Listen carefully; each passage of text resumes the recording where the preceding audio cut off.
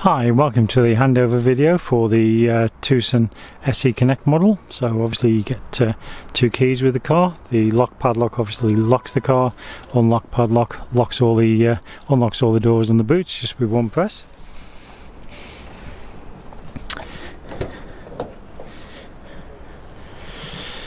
So before we get in, the seat controls, you've got this lever here that you can pump the seat up or down. This little round circle there, that's the adjustable lumbar support for the driver, and then you've got the bar underneath the seat there which you pull up to move the seat backwards and forwards. Right, we'll just get in the vehicle. Now obviously starting procedure, need the key, and then you must fully depress the clutch and then turn the key to start it up. Okay, I'll just turn everything down so we can right, so then the major controls on the vehicle then. So in the driver's armrest you've got controls for all the electric windows, the central locking, mirrors, so left or right, that's your touchpad you use to adjust the mirrors, and there's a little button at the side here that'll bring the mirrors in and out. On the dashboard to the right hand side you've got your headlight levels. Normal setting is 0. You've got stability traction control, that's on by default. Great safety aid, should be no need for you to turn that off. And then also this car's got stop start technology, so again if you wanted to deactivate that you just press that until that light is lit, but it does default to on every time you start the car. So if you want to turn it off you have to press that every time you start the car. On the round steering wheel, your horn is anywhere in the centre here.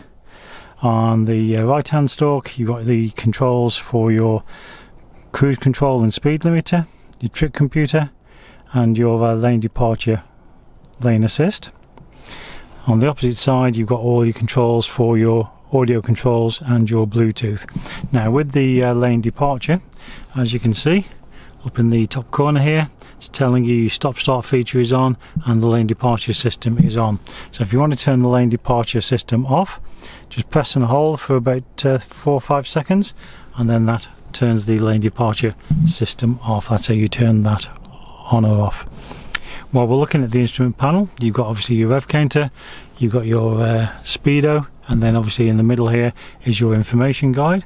So again you can actually change that by pressing this button here. So every time I press that you'll see it go through the different screens, and with each of those screens you've got sub menus, and you use this up or down to go into the sub menus. So if I just go close that one, so if I go up or down you can see it's got all the trip information, digital speedo, and again you can do that to every sub menu until you can actually decide what you want to display in there. You've got your average MPG displayed down there. The car's done 11 miles delivery mileage, and you've got 80 miles of fuel in the tank, and as you can see you've got your engine temperature and your fuel tank gauge just there as well. Now on this car you've also got automatic lights. So again you can just set that to automatic and the car will do everything for you. You've also got high beam assist, so when you're driving at night you can put the car on high beam, and if it senses you coming up behind another car or another car coming towards you, it will automatically dip your headlights, and then when you pass that car and the car's gone past, it will again put it back up to full beam for you. Your rear fog light, this inner band here, so you just twist it down to put your fog light on, twist it down again to turn it off. On the opposite stalk you've got your wipers, so again you've also got an automatic setting, so you can leave it on that, and this will adjust the sensitivity of the sensor, so most sensitive, least sensitive. And your twisty bit on the end, that's your rear wash wipe. To wash the windscreen you pull the stalk back towards the steering wheel. To wash the rear you push the stalk away from the steering wheel. And if you need to adjust the steering wheel, little lever on the left hand side here, just turn that down. You can obviously move the steering wheel up and down, in and out, and then tighten it back up again before you drive away. Coming to the main sort of center console, you've got the hazard lights right at the top there, and then we've got your heating control, so you've got dual climate control with this car. So again you can increase or decrease the temperature, or the passenger can do theirs independently. You can just press automatic, in which case the car will look after everything for you, or you can actually decrease or increase the fan speed. You can actually decide where you want the air to be directed to. You can give the control to the drivers, so his does both sides. You've got the what we call diffuse, so again all that does is open the vents all across the top here so that it's a nice gentle breeze coming into the vehicle. You've also got front demist, so again when the windscreen is then clear, press that and it goes back to its previous settings. You've also got your heated rear screen and heated door mirrors. Below there you've got USB, you've got a charging USB and a normal power socket there. And then you've got obviously 6-speed manual gearbox, so as you can see, little collar you need to bring up to select reverse. Reverse is across and forward, and as soon as you select reverse, of course, your rear parking camera becomes operative. Behind the gear selector you've got your electronic parking handbrake, so obviously you pull it up to apply the handbrake, and to take the handbrake off, foot on foot brake and press that down. Okay, just put the handbrake back on again. You've also got auto hold facility, so I'll just press that on. As you can see, that displayed just down there. So with the auto hold then, as you're driving, you can have that on all the time. If you were to stop the car using the foot brake, then the auto hold would turn from white to green.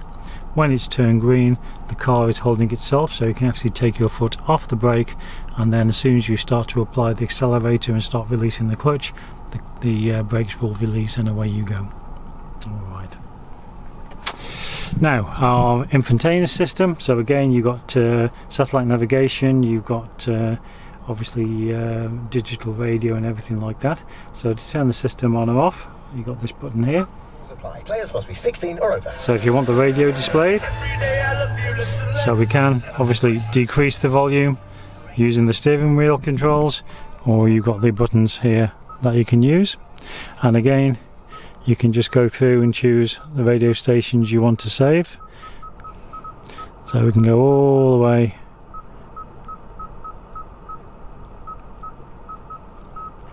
and you can save as many as you like. We'll go to the usual BBCs. So for example, if you want Radio 1, so you can star that as a favourite. You can go to Radio 2, we'll have that as a favourite. Radio 3, Radio 4, we'll have a bit of Radio Shropshire as well. So as you can see, as I'm choosing them, it's storing them in your favourites there. So what that means is that you can go up or down your favourites just by moving this up or down, and as you can see, it will go through your favourite radio stations that you've stored. Okay, now with the navigation you can just press map, and obviously it'll display whereabouts you are. Okay, to set a destination you just go to nav, search, and then you just start entering the address, so either by postcode or by the full address. So if I just put the postcode in for the dealership, which is S, only one S, Y1, that's the space, 4AB, and then OK.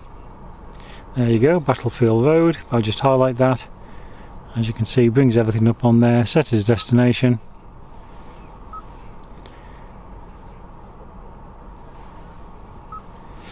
Calculating the route, and as you can see, if I start guidance, okay, now you can increase the navigation volume by pressing that little speaker there.